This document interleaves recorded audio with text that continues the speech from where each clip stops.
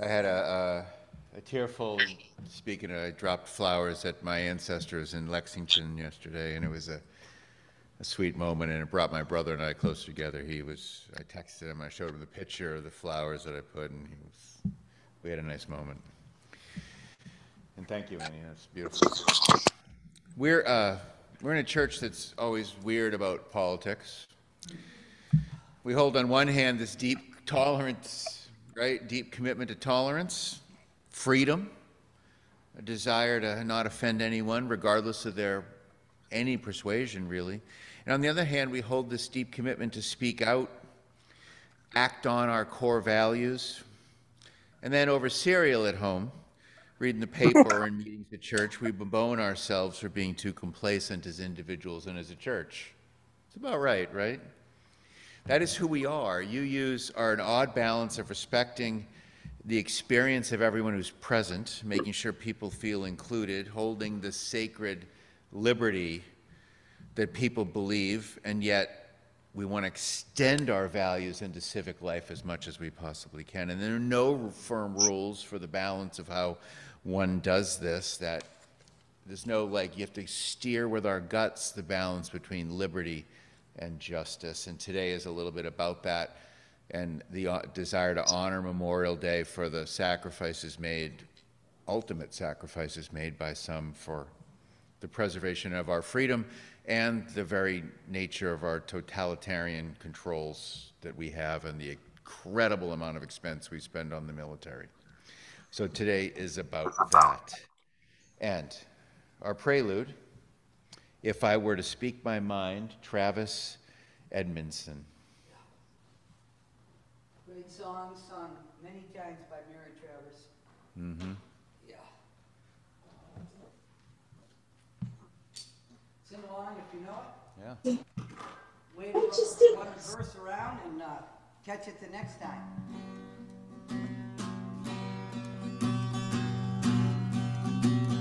If I were free, if I were free to speak my mind, I'd tell a tale. I'd tell a tale to humankind of how the flowers do bloom and fade, do bloom and fade, of how we fought, how we paid, and how we paid. Give it a try. If I were free, if I were free, if I were free to speak my mind, I'd tell a tale. I'd tell a tale to all mankind of how the flowers do bloom and fade, do bloom and fade, of how we fought, of how we fought, how we paid, how we paid. This weary world has had its fill of works of war on every hill. The time has come for peaceful days, for peaceful days, for peaceful men, for peaceful men, for peaceful ways, for peaceful ways. Give me one more time. If I were free, I were free. If I were free to speak my mind, I'd tell a tale. I'd tell a tale to humankind of how the flowers did bloom and fade, of how we fought and how we paid, and how we paid. When all mankind has ceased to fight, I'll raise my head, I'll raise my head in thanks each night for this green earth,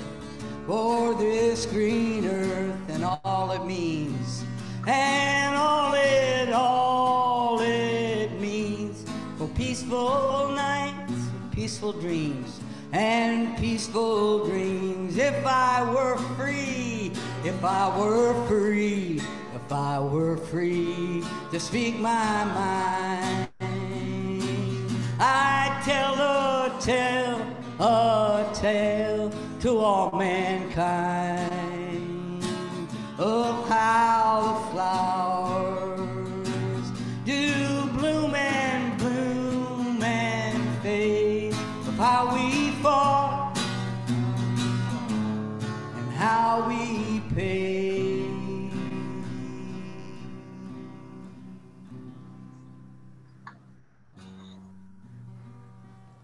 Thank you. Thank you, Annie. Annie, would you be so kind as to take that little candle and light our chalice? Yes, I would love to do that. Excellent. Thank you. William Schultz, who was the president of Amnesty International and the UUA for a while, has a few wise words for us. He says, "It is the mission of our faith to teach the fragile art of hospitality, to revere both the critical mind and the generous heart." The critical mind and the generous heart. To prove that diversity need not mean divisiveness, and to witness to all that we must hold the whole world in our hands. Please join me in the Congregational Covenant, printed in your bulletin. In this house, we covenant with one another to create a community built on a foundation of love, to work together to promote equality, justice, and peace, accepting responsibility for our individual acts, to stand on the side of love, embracing the liberation of oppressed minorities and working to end discrimination and unjust privilege, to communicate with kindness and support, and to serve with compassion and commitment, to listen respectfully and value our diversity as a source of our collective strength, to learn and grow together generously, sharing our time, talents, and treasures, celebrate the joys of discovery from the wonder of youth to the wisdom of age, to openly share our laughter in our tears, showing reverence for the divine in all that is. How cool would that be if Congress had to say that every gathering? That would be cool. John McCrae was a Canadian. He wrote In Flanders Field, which is really a generational poem. Most of us are old enough to have gotten that. I think the younger generation has sort of lost it. He wrote it in 1915 during the First World War. He was a surgeon, and it helped popularize the red poppy, which you don't see so much anymore, but you saw as a symbol of remembrance. I'm going to read his poem. In Flanders Field, the poppies blow between the crosses, row on row, that mark our place, and in the sky the larks still bravely singing fly, scarce heard amidst the guns below. We are the dead. Short days ago we lived, felt dawn, saw sunset glow, loved and were loved, and now we lie in Flanders fields. Take up our quarrel with the foe. To you from failing hands we throw the torch. Be yours to hold it high. If ye break faith with us who die, we shall not sleep, though poppies grow in Flanders field.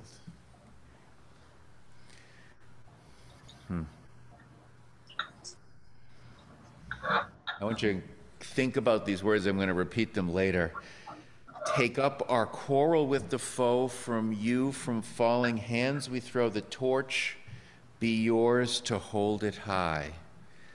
If ye break faith with us who die, we shall not sleep, though poppies grow in Flanders field. I'm going to ask us whether that's what dying soldiers actually think. But that's headed our way.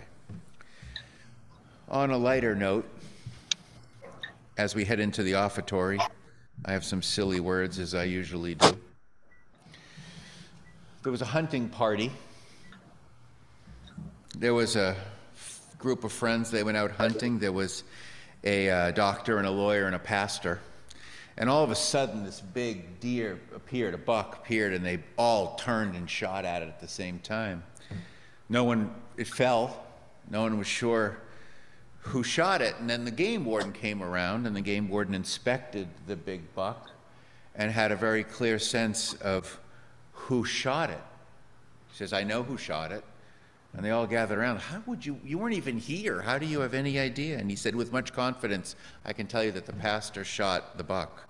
And the friends there, the doctor and the lawyer, were amazed that he could so quickly examine and determine who shot it. He said it was clearly easy to figure out who shot this final blow. It was the pastor. I know that because the bullet went in one ear and out the other.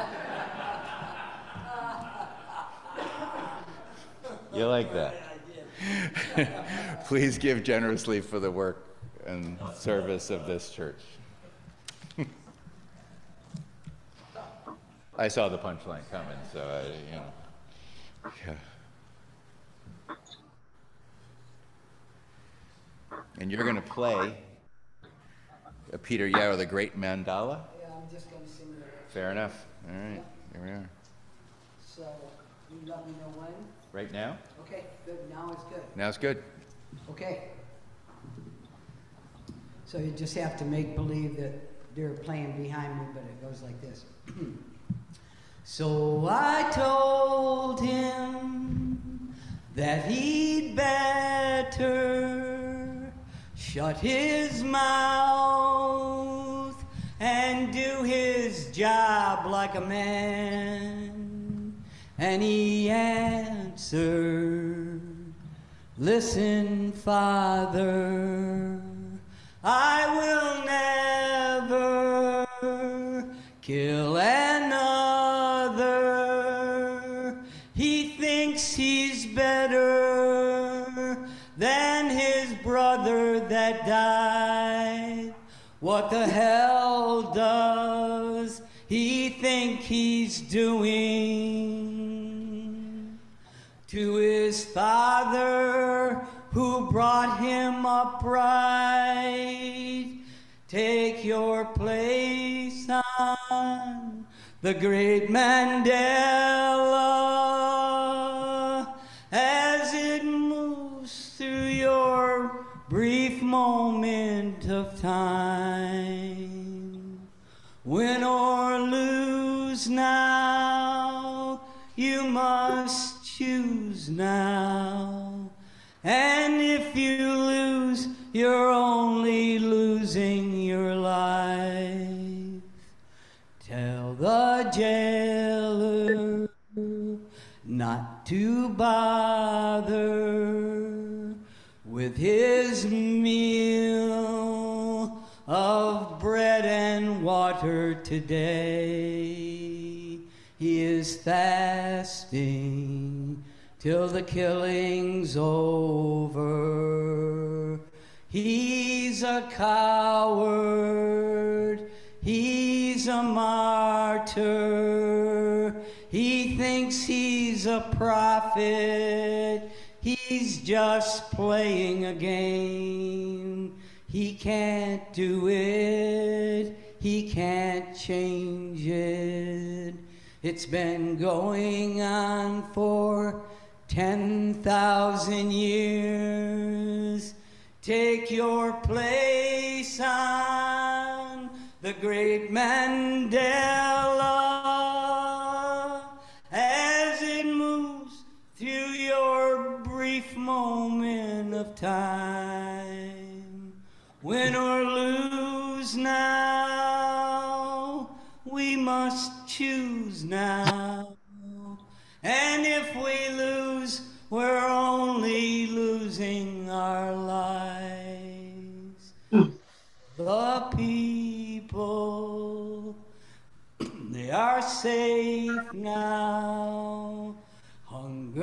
stopped him.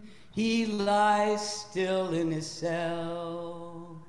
Death has gagged his accusations.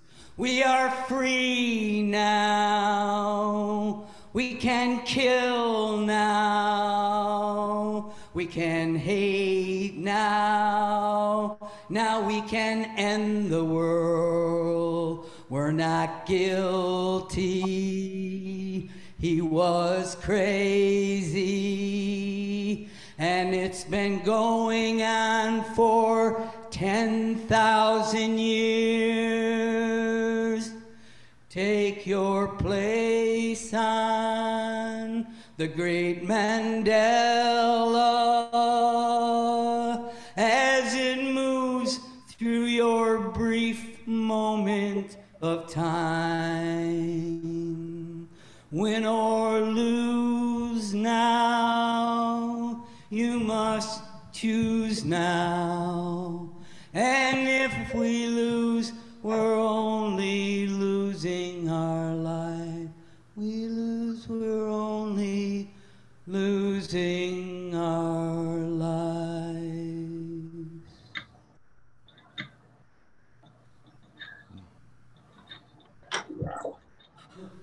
That is Do you know awesome. the context for that song particularly? Is Peter Yarrow, he wrote that. Yeah. Paul Mary sang. yeah.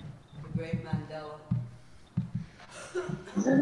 I guess let me just say this. Yeah. That I know that he said that it was the most really profound song that has ever really come through him. And you know, especially on Memorial Day, how many people, I think of my friends Wally and Juanita.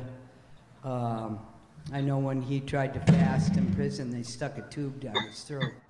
There's many, many people, but just an awakening. Take your place on the great Mandela. So many people have stood up and tried, but we're all still trying. Those people that have gone before us, given their lives for freedom and justice and truth, they're still with us. And their voices are heard today as Steve is speaking at the pulpit and as that song comes through. Very moving, I think, probably for all of us. Thank you. Individually and together, we're building a world filled with peace and justice, love and joy. Each one of you, by your commitment of time, talent, and treasure given today, helps make that vision real. There's a prayer I've delivered almost every Memorial Day. It's very simple. You can read along. It's estimated that since the first century, 149 million people have died in war. The last century alone counting for 100 million. Let that sit on your heart. In America, and I'm just counting because this is where the documentation is the best, and for Americans, in our Civil War, 526,332 American soldiers died, highest percentage of any war. World War I, 116,516 American soldiers alone dead. World War II, 405,399 American soldiers are accounted to have died. Total soldiers killed in the Great War, 35 million. In the Korean War, 36,913 American soldiers died. In Vietnam, 58,177 American soldiers, total dead from all sides of that strategic conflict, were some 3,434,000. On the agenda of every church, synagogue, sanctuary, mosque should be the ongoing, never-ending commitment to halt the licensed savagery of warfare, to see to it that war, if not completely eliminated, is at least morally crippled to the degree that we know that slavery, cannibalism, human sacrifice, and apartheid are in their acceptance. That is my prayer, and will be every Memorial Day.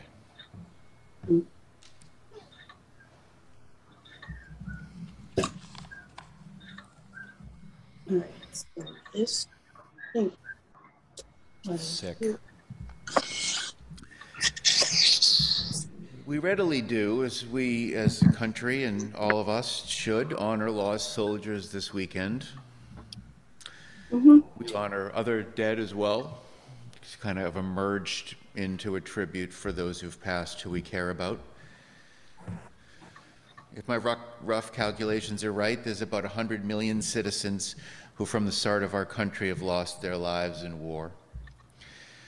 That accounting notably does not include the Native Americans who died defending their land from what most of us here would quite easily think of as us. That's changing, thankfully.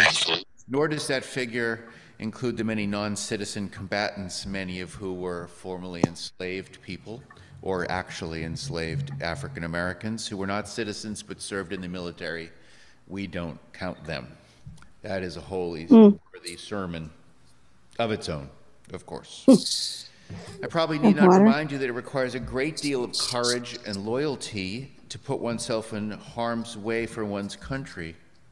Whether you have a terrifying, quick, or a slow, painful death as a result of war, roughly 1 million, and I'm just speaking about Americans, not because they're more important than other people, of course, have had the experience, about 1 million Americans have had the experience of watching themselves lose the only life we know we're given. It's almost unfathomable to my privileged self that people actually do this. Given the twisted way the world has and is presently structured, we simply don't have the freedom and privilege we have without that sacrifice. Other churches will talk about that part a whole lot. It is worth saying. We should never forget that. As many churches will this weekend, I want to start this service with an earnest bow to those who have given their lives in service of our country and my and our freedom.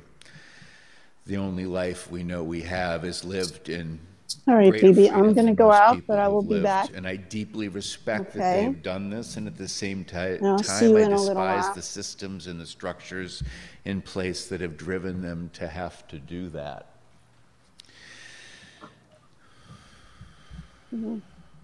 The image that's seared in my mind that I think about a lot, having skydived once, Okay, baby, I'll be back freely chosen. The image I have is when soldiers jump out of perfectly good planes in the middle of the night to float down into pitch black under enemy gunfire. Let's take a moment of silence for the people who actually have done that.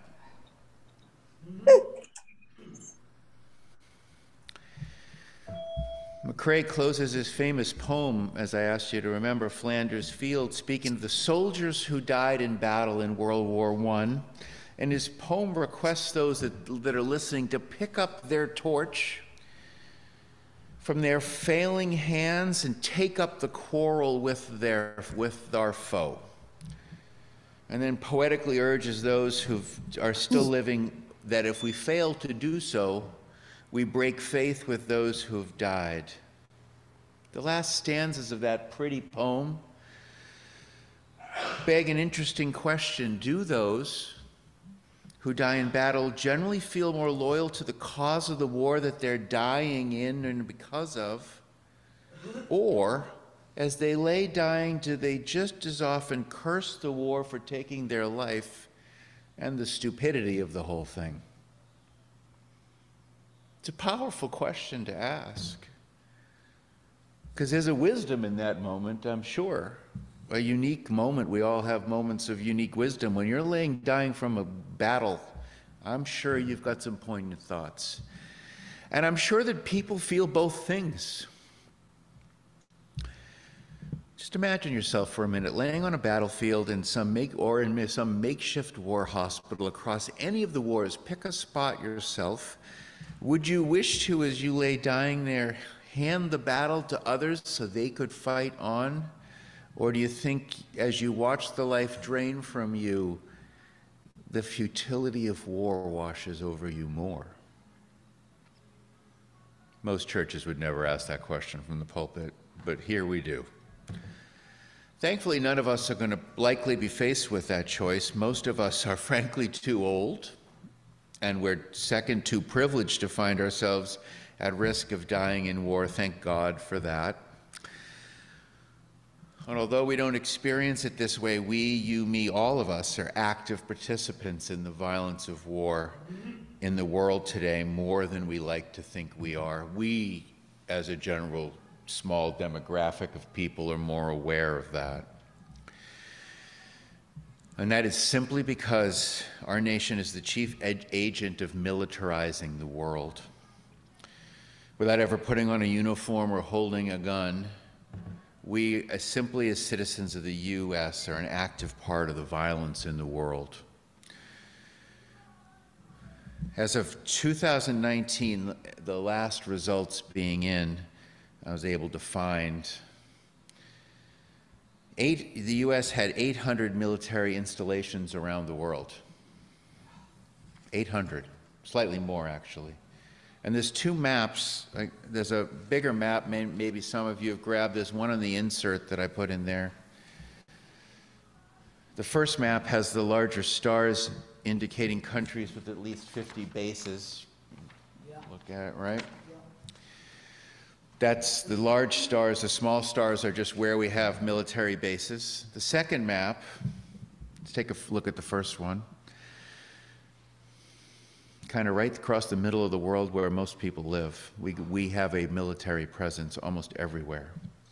The second map here accounts for where and to what extent we have performed military actions from 2018 alone to 2020. The yellow, small map, I know, are places the U.S. have trained counter-terrorist forces within a country. The green are places where the U.S. has performed military training operations themselves. Our people have been there, that's the green. And the orange actually identify a place where we've had military troops who've had boots on the ground and actually engaged with terrorists, as the phrase goes. And the red is where we performed either air or drone strikes, just in 2 years. That's a lot. Our actions overseas buy us a lot of power, no doubt prevent terrorist acts. They also, at the same time, create some of the dissent that fuels terrorist acts. The proportions of each are impossible to determine. This is largely unexamined by the American public, who feels bad making the military, well, feel bad. We don't like to do that. It made me start to think about how we could get this huge, expensive, costly issue just up for moral consideration.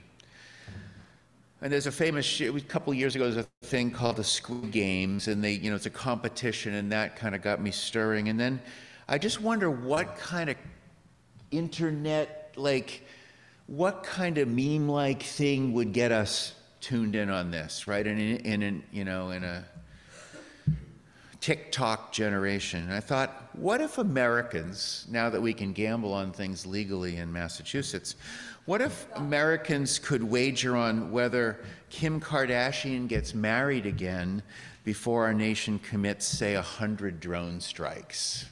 What if you could bet on that? It'd be good. It's terrible, but it would be good. What about the idea of a public lottery on military actions and celebrity behaviors? Maybe that would be the gutter experience we as a people would need to put on ourselves to have a moral conversation that's real.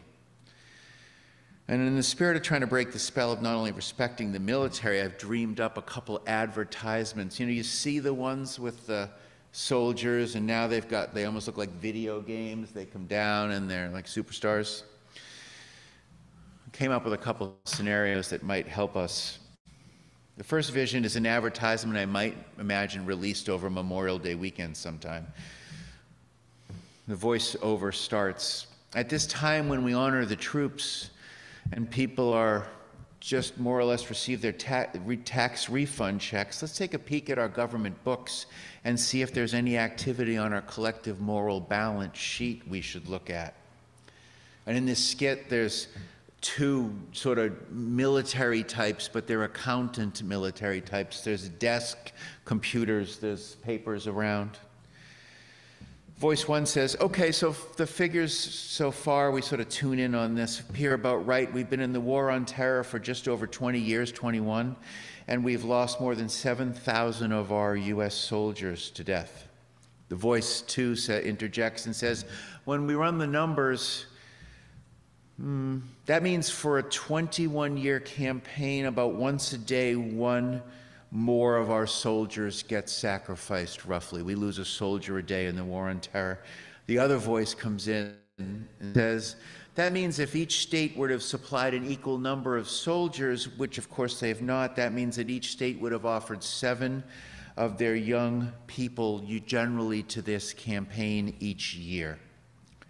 The other voice 2 says, "However, as hard as it might be to put hard numbers on the death of our soldiers, when we look at the lives lost in World War II, Korea, or Vietnam, the war on terror is significantly under budget on what we've determined the American public can stomach."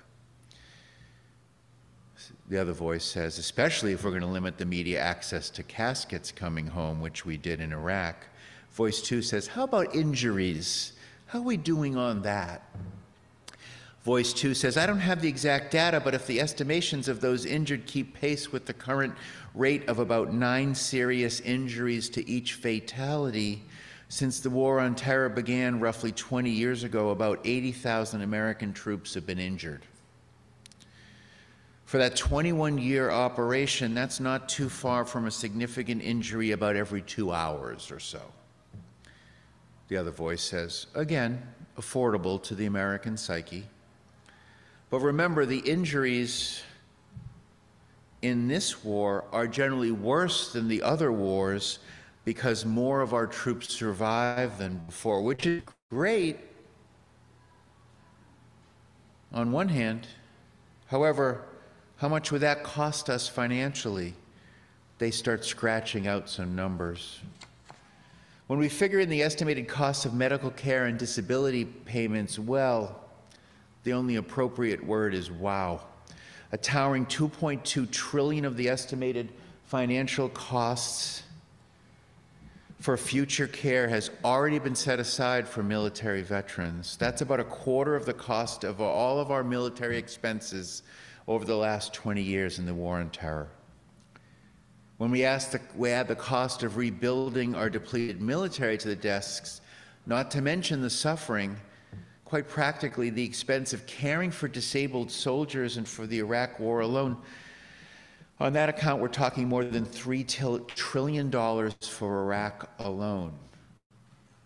Something's going to have to be done. The other voice says, "We could cut benefits." "Oh yeah, we'll do that," the other says. "We've shifted some of those costs to nonprofit campaigns and charitable causes." This is all compounded, but the real problem we face is that when we figure out the debt accumulated from our war on terror, you start talking in figures that move with the monetary equivalent of the speed of light. True enough, our expenses from the early part of our campaign have dropped, but at the start of the Iraq war, in nearly 2000, we as a nation were spending about $240 million a day. After scratching and tapping on a piece of paper, that means that for the first quarter of the decade, nationally our spending broke down into just under $10 million an hour. Wow, the other voice says. Real quick, it gets to the place just like where the numbers of the stars in the sky, your eyes just glaze over at the dollar numbers we're speaking of. The other voice says, that's what we're banking on. You know, $1 million here, $1 billion there. Pretty soon people's minds just go blank. Don't be too disheartened, though, the other person says. Remember, those numbers will not only be divided among the 330 million citizens of the United States, but spread out over future generations. Well, if that's the case, the other one says, I think we can afford that. The screen fades to black. Then we hear the narrator speak. You wouldn't hand your checkbook over to anyone and let them write your checks. You wouldn't let someone vote for you. You would certainly want to know who had your car keys and how they were driving. To any longer let our government play world cop in our name is not unlike not canceling your stolen credit card. Can you imagine that ad on Memorial Day on a television station? That advertisement would be never promoted, never shown on a major network or cable television station. And I want you to think about that the next time a military advertisement with lean young men climbing sandstone mountains or women being digitally morphed into superheroes comes on the television. Think about the fact that a private person or a party could not get advertisements like that in a major network or distribution. And then ask yourself if we're having a real moral conversation about war in this country. It's immensely complicated. I'm not saying it's simple, that pursuing Osama bin Laden was a fruitless act, or that Saddam Hussein was a good leader. There are dangerous terrorists and thugs in the world, whether we should be funding Ukraine or not funding Ukraine. I'm just asking us to simply consider that maybe America is one of those thugs too. America spends as much on its military as somewhere between 9 and the next 11 countries combined spend on military expenses.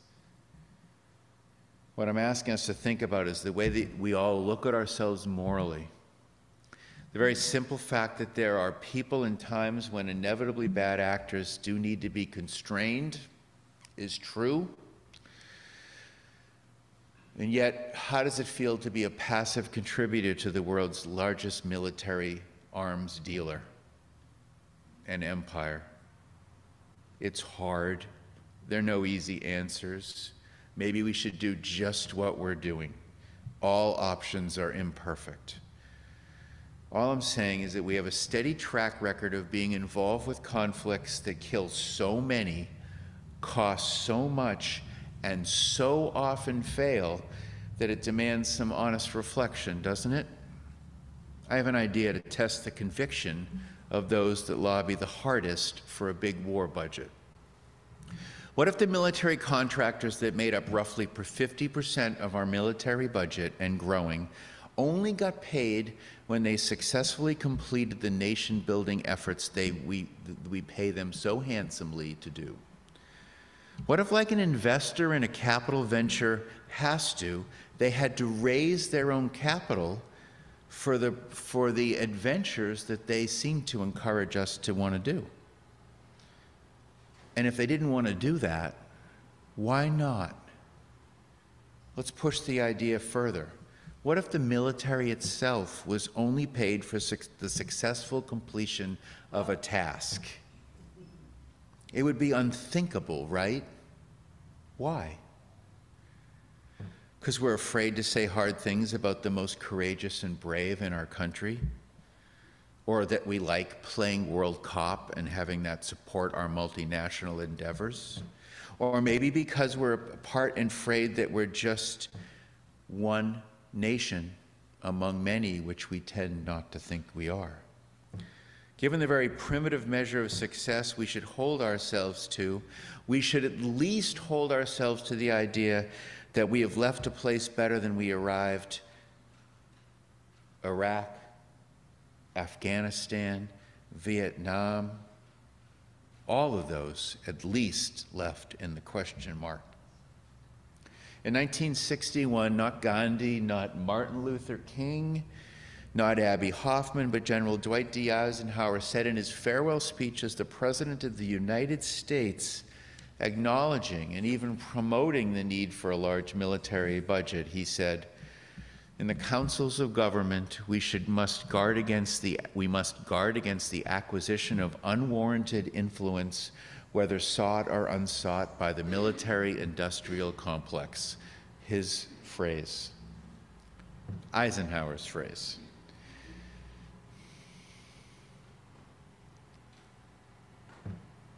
What are we doing as a nation tells the world about who we are. The terrorists ought to think about how they're viewed. So ought we. Religiously, we in this room, anyone who defines themselves as a UU, inherit a morality that trains us to be more concerned with collective behavior than personal behavior. That's pretty rare as a church. We have our obligations personally, but in our country, we generally inherit a morality that focuses on individual behavior, who you sleep with, whether your soul is going to heaven, and whether you lie.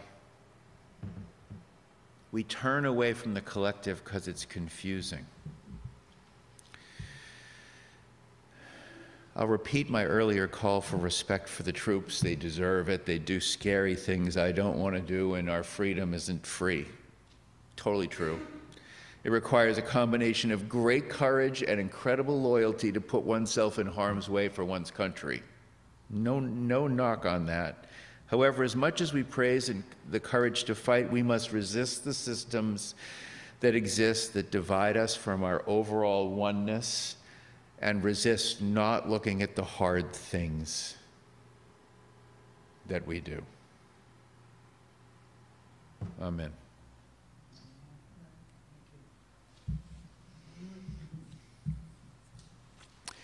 I'm going to pass on the reading of The Last Soldier and head us right into joys and concerns, personal joys and sorrows.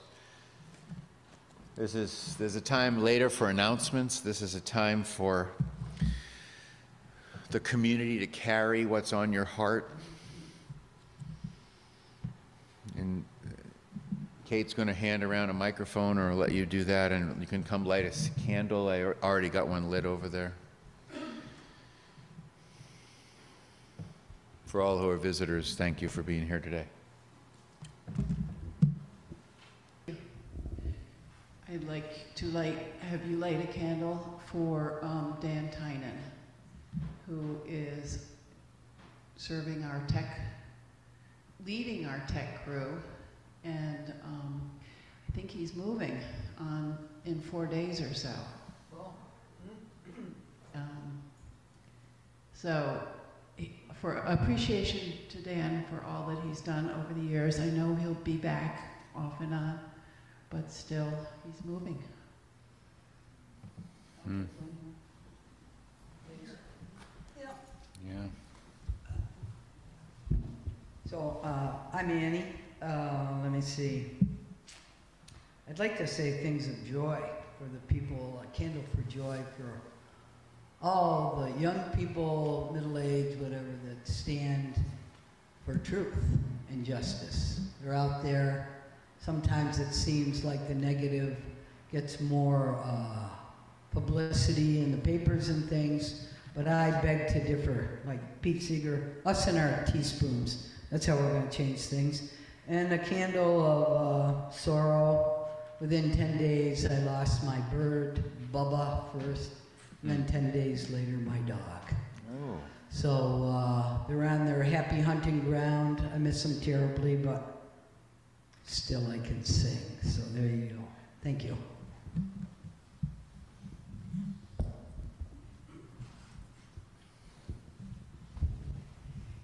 My name is Pam, and I want to light a candle for James Burleson. James Burleson lived with us for about 3 months. He is Lauren's nephew. And when he needed to find a job, he couldn't find a job. And he wanted to sign up in the military because if he signed up in the military, he had no parents to help him. He had, we couldn't afford to send him to college. So he wanted to sign up in the military. We did our best to talk him out of it. But that was the job training program that he could find, was the job training program he could find. And since then, he has not signed up in the military, but he got a job driving trucks across country. So he's solved that problem, sort of.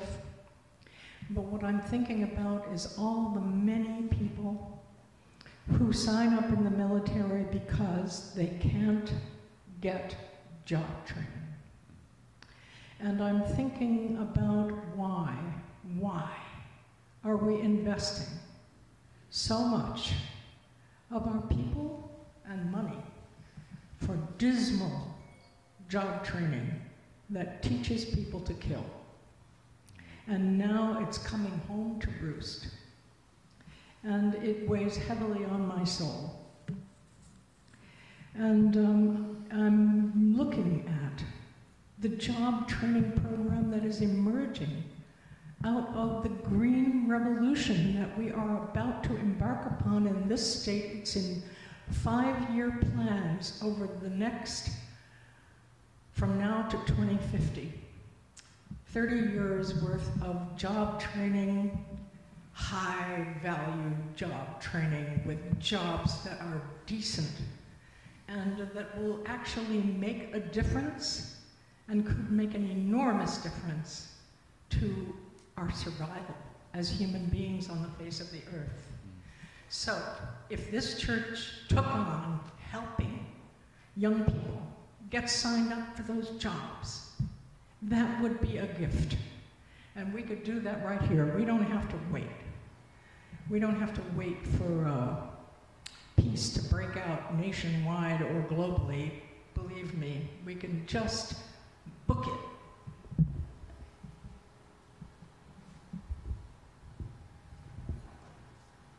Anybody on Zoom? Struggling mightily with mental illness.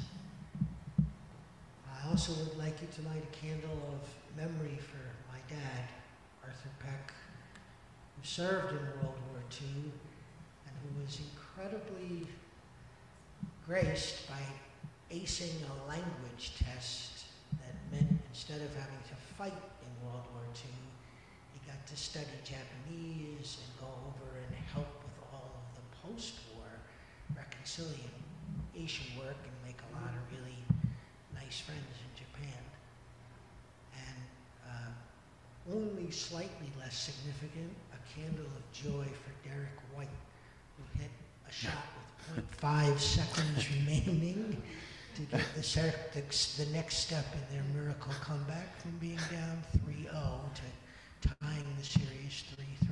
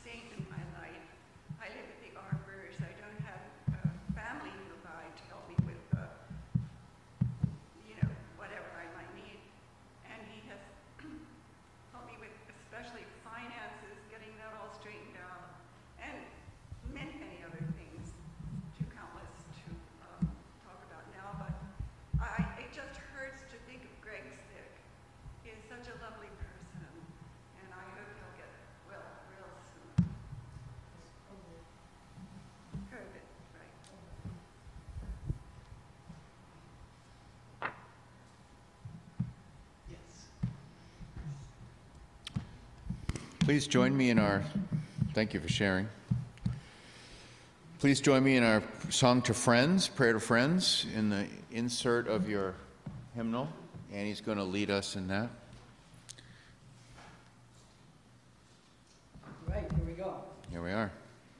To this day I bring thy life, born of hope, born of sand, yearning joy where there's strife.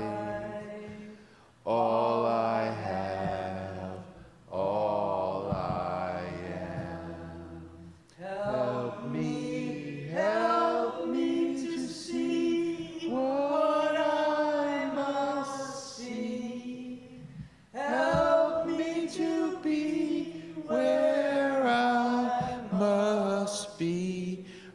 restless faith abide till all are free.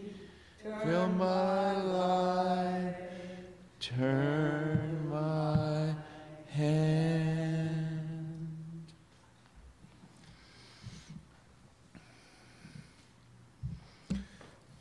Wayne Arneson says, "Take courage, my friends. The way is often hard, the path never clear, and the stakes very high. Take courage, for deep down there is another truth. You are not alone." And now, a little ditty from Phil Oakes. A little ditty. The other thing, the other little song I was thinking about, a little tongue-in-cheek, was, "And I'm sure it wouldn't bother anybody except for a small circle of friends." That kind of went along with your sermon. So, here we go. What's that I hear ringing in my ears? I heard that sound before. What's that I hear ringing in my ears? I hear it more and more. It's the sound of freedom calling, rising up to the sky. It's the sound of the always falling. You can hear it if you try. And hear it if you try. And hear it if you try. What's that I see shining in my eyes? I've seen that light before. What's that I see shining in my eyes? I see it more and more. It's the light of freedom shining, rising up to the sky. It's the light of the always falling. You can see it if you try. Can see it if you try. Can see it if you try. What's that I feel beating in my heart? I felt that beat before. What's that I feel beating in my heart? I feel it more and more. It's the beat of freedom calling, rising up to the sky. It's heart of the always falling. You can feel it if you try. Can feel it if you try. Can see it if you try. Can see it if you try. Can hear it if you try.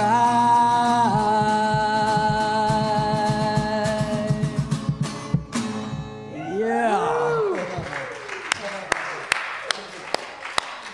Thank you, Annie. It's the last time for, not last time, it's the time for community announcements, and Kate's going to run around playing Phil Donahue. Please hold the microphone close to your mouth. Yeah. Hello, hello, there we are. So the Seekers group is going to meet out in the side yard today, and our topic is, what do you trust? Hope you'll join us. About 15 minutes after we have coffee. And the tree group is still going, and we've had one meeting, but we have been really active. We've been attending the state legislators' hearings, like about 4 of them. So they are having hearings on working lands.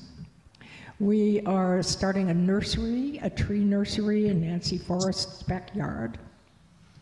We have Tom Sullivan helping us with the design and trying to find the right pots for trees, which have to be really tall.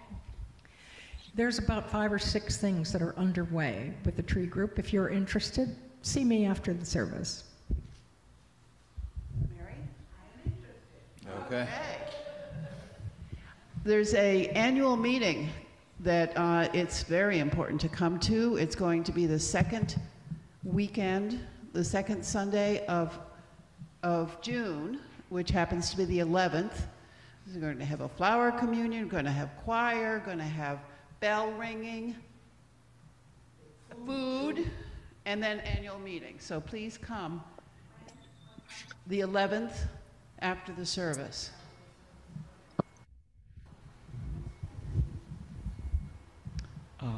I'm going to be away next weekend, so I cannot be the greeter. Is there somebody who can commit now to being the greeter next Sunday, or shall it just sort of like happen next? Mary? All right, thank you, Mary.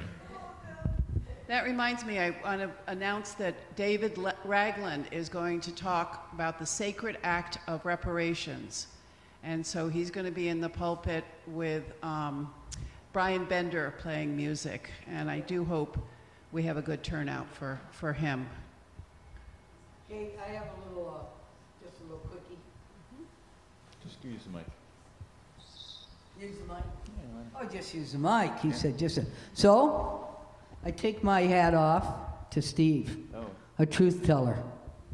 Tell it like it is at Unity Church, but you stand for truth, you are truth, and you speak your truth, and you walk in that way. And to me, that's the deepest thing that a human can do right now. So I want to thank you for what you had to say today and being allowed to be with you up here. Well, thank you. I do less than I should. That's very clear. I'm a person of privilege, and I'm privileged to be here. Thanks. And I want to thank Annie, too. Yeah. Wonderful music.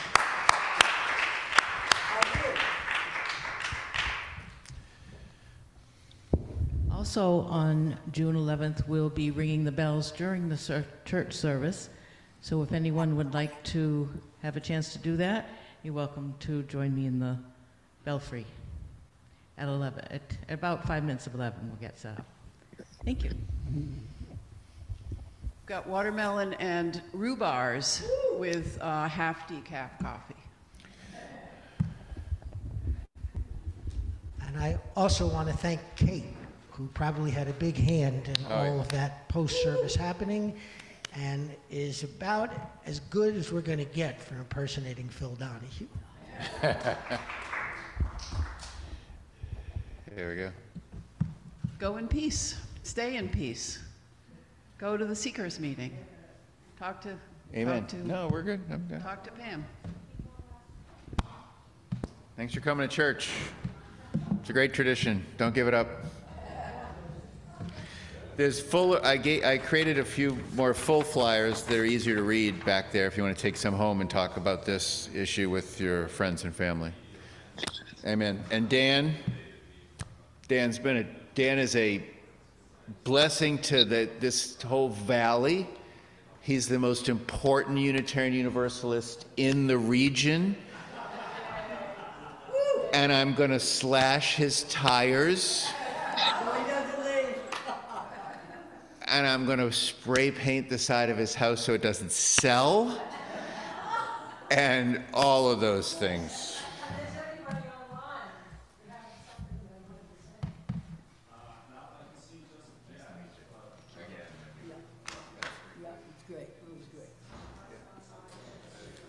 I second that, Steve.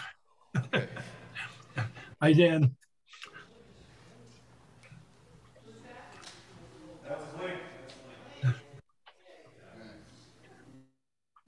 Okay, it's just me now. Ah, dear. Let's see here. Let's go to gallery. Thank you. You're welcome. Thank you. Okay, everybody. Let's see here. Let's put the meeting thank you, Dan. You will be missed. Thank you. This here. You mean you're not gonna Zoom from the West Coast? Not like that's possible. That's possible. I mean, I'm going to be back here trying to do half the time, but it's probably going to be more like a third of the time. So I'll be back and forth. I'm going to try to be bi-coastal. My wife is selling our house in Conway, but I'm keeping my house in Shelburne. So I have to come back and take care of that and do all that stuff. So that's the story. A lot to do. Yeah. Let me stop YouTube.